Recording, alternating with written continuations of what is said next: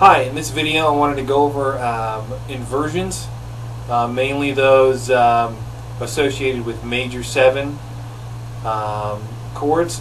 We're going to be working with 4 strings. With these chords there's going to be one finger on each of the notes that we need, and we're going to mute out the others. Please refer to our PDF supplemental download that goes along with this in our supplemental download section, and that'll help you better understand what I'm doing here. We're going to do root position first, second and third inversions, starting on the 3rd fret, which is going to be G. So we'll come down here to G, and the 4 strings that we're going to be working on, by the way, are the E string, the D string, the G string, and the B string. So the A string, the string here, the second one in from this side, is going to be muted, and the top one on this side over here is also going to be muted. It's going to be muted by the fleshy part of our fingers when we form the chord. These chords are a little hard at first. Some of you may already know these chords, but there's a handful of people that don't, usually more than a handful, and they can be challenging. But they prove to be very useful in the long run for coming up with different voicings and different creative ideas for songs and different types of forms and so on in writing your own music. So let's go ahead and form the root position major 7 chord, and it's down here in the 3rd fret, and this is the bottom note here. This is the 1, of course, the 7, and then we've got the 3, and then the 5 is your middle finger, and it's on top. Like I said, please refer to the the supplemental section. Check out the bonus section as well, but the supplemental PDFs will show you where to put your fingers. So here we go. This is the first root inversion, G major 7.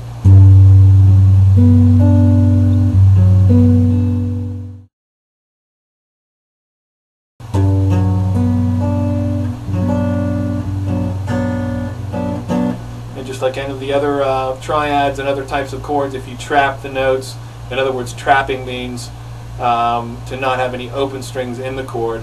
All the strings are accounted for. They're being held down by the various fingers, and when you trap notes, you're basically, when you move it up like this, everything's moving up together, and there's nothing that's left behind as open or anything. So if we go here, this is a G major 7, this is a G sharp major 7, A major 7, A sharp or B flat major 7,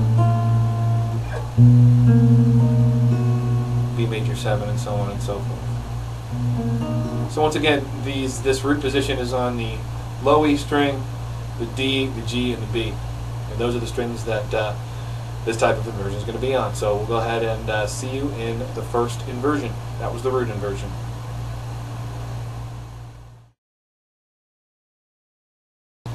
This next inversion is going to be up here on the 7th fret, or at least that's the one that's going to be on the bottom. Your middle's on the bottom. This is going to be the 3rd.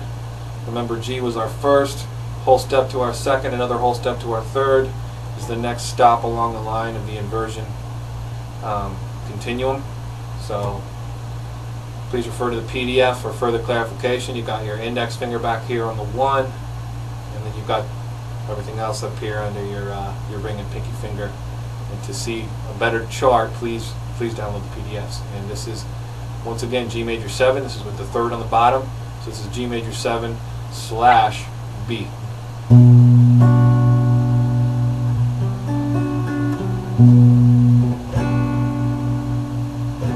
And once again, if you move it up, C major 7 / B. So all of these chords can be moved up to suit your purposes. They're all movable chords. This makes them very convenient.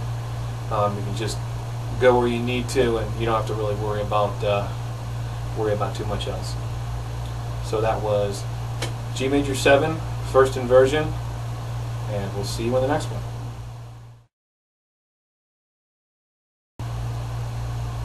The next inversion is the 2nd inversion, and of course the 2nd inversion involves the 5th being on the bottom. The 5th of G is D. So if we start at G down here on the 3rd fret, we're going to do 2 whole steps to B, a half step to C, and then another whole step to D, and we'll form it like this.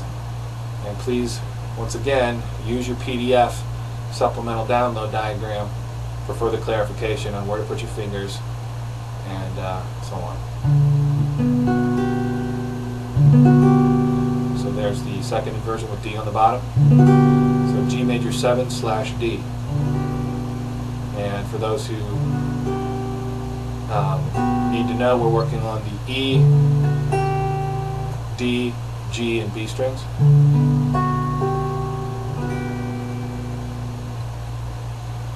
And so that's the second inversion with D on the bottom.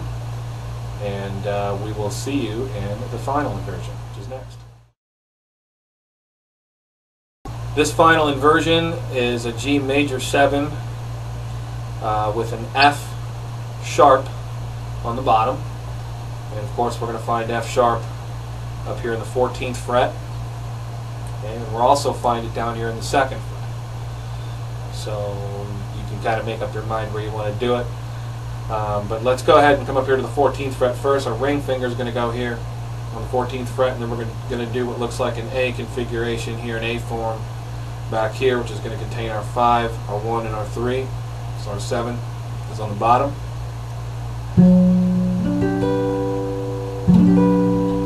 So that is a G major 7 / F chord. There's our, I'm sorry, F sharp on the bottom. And we can do the same down here. So our A configuration or A form is these strings back here, acting as open, and then we just have our ring finger back here. We could actually use any finger we want right there, but it's more convenient to do this because if we should move it up, then this will be back here ready to do some more stuff for us. So those were the 4 different configurations, or 4 different inversions, should I say. You can call them whatever you want. But for purposes of music talk and people using correct language, we're going to call them inversions. And that's the G major 7 inversions for the major 7 chord. First inversion, second, third, and of course your root position was down here in the 3rd fret. And that's the one everybody's used to. But the other ones can really add some flair to your music and give you some different color tonally. So, so you could use these chords in place of, say, a regular G, or you could do, you know, a regular A. Any major chord, you can go ahead and extend it and use a major 7 in its place and swap it out for major 7. The one place you probably don't want to do this is in the dominant 7th position, which is the 5th position of the key. You always want to use a 7 chord there. And in the music theory section, it talks a little more about why that is. But the 1, the 4, and the 5 are of course major chords, but the 5th chord is a dominant 7th chord, therefore it should be played as a 7th, and the 1 and 4 can be played as a major 7th if you want.